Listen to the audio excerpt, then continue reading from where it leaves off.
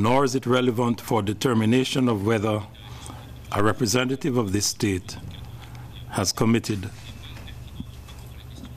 a serious violation of international humanitarian law during the exercise of the state's right to self-defense.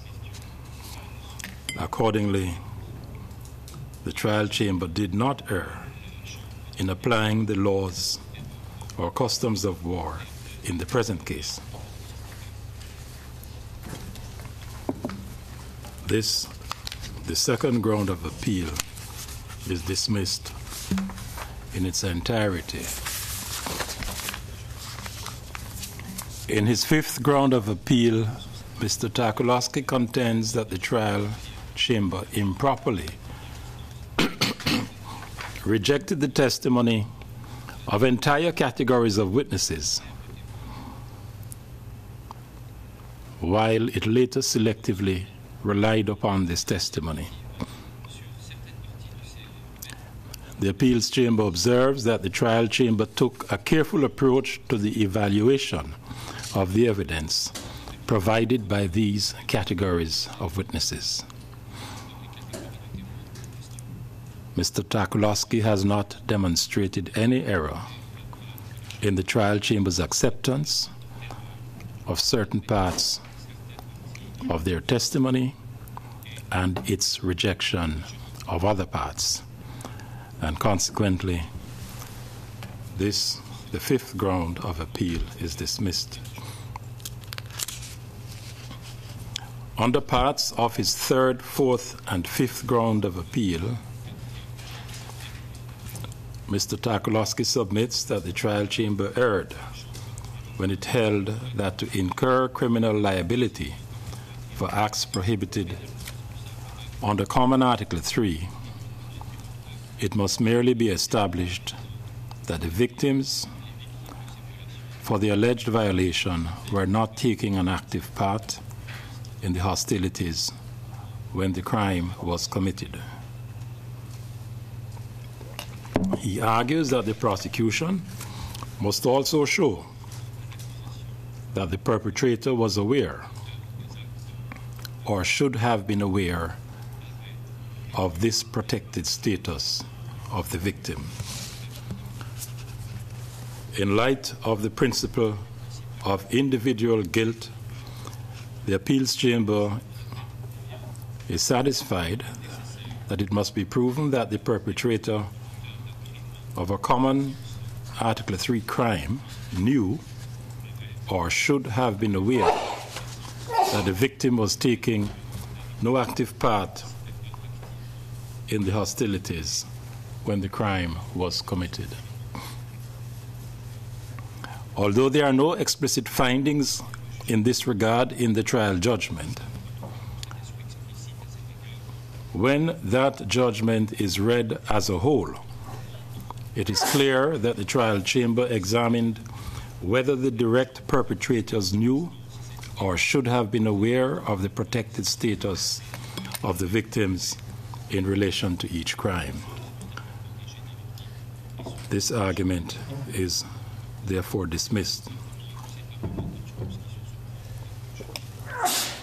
In his fourth ground of appeal, Mr. Tarčulovski contends that the evidence was insufficient to find that murder, wanton destruction, and cruel treatment were established beyond reasonable doubt. The appeals chamber is satisfied, however, that the trial chamber identified the perpetrators of the 3 charged murders as men belonging to the police group led by Johan Tarčulovski.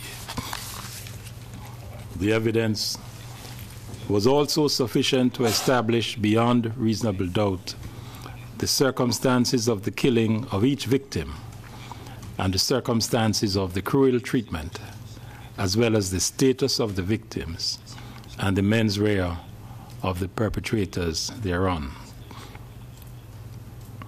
Mr. Tarčulovski has failed to show that the trial chamber's findings in these respects were erroneous. Regarding the wanton destruction of 12 houses, Johan Tarčulovski has not shown any error in the trial chamber's findings that none of the houses caught fire accidentally or through the shelling by the FYROM army or the NLA, that it was the police who started the fire, and that none of the houses were used for military purposes when they were set on fire. This ground of appeal is dismissed.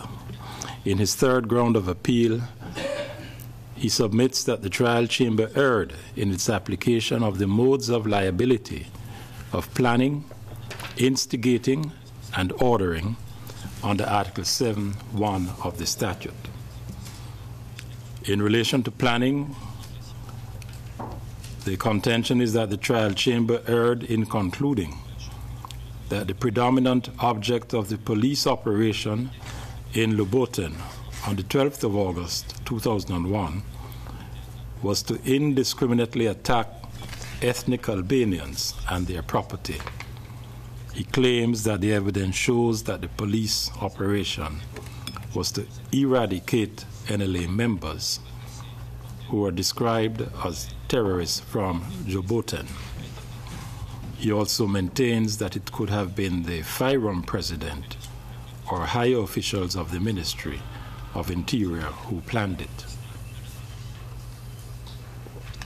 The appeals chamber finds no error in the trial chamber's findings that the predominant object of the operation was to indiscriminately attack Albanian villages and property, that Johan Tarčulovski had the necessary intent, and that he was involved in the planning of the operation. The possible involvement of other persons in the planning of the operation does not impact on the trial chamber's finding that Johan Tarčulovski was criminally responsible for planning the attack. With regard to instigating and ordering, Johan Tarčulovski contends that the trial chamber erred in convicting him under these modes of liability, as there was no evidence suggesting that he had prompted or instructed any other person to commit a crime. In respect of ordering, he also maintains that there was no evidence showing that he had de jure or de facto authority to order killings, burnings, or beatings. And moreover, he submits that the trial chamber erred in finding that he had the mens rea to order that specific crimes be committed, although it could not determine who ordered the operation. The appeals chamber finds no error in the trial chamber's finding that Johan Tarčulovski prompted and instructed police members to commit the crimes at issue, and that he had a position of authority to compel them to commit the crimes. The fact that he was ordered to lead the operation does not exonerate him from criminal responsibility if in the execution of the order he in turn instructed other persons to commit a crime. Accordingly, this ground of appeal is dismissed. Mr. Tarčulovski's sixth ground of appeal concerns his statements to a commission established by the Ministry of Interior to investigate what had occurred in Ljuboten. He maintains that the admission of these out-of-court statements was not in conformity with Rule 89 of the Tribunal Rules of Procedure and Evidence and the General Principles of Law. He also avers that since the trial chamber considered that the statements were reliable in admitting them into evidence, it should have given credence to the statements in his favor. appeals chamber considers that the trial chamber was entitled to admit, pursuant to Rule 89,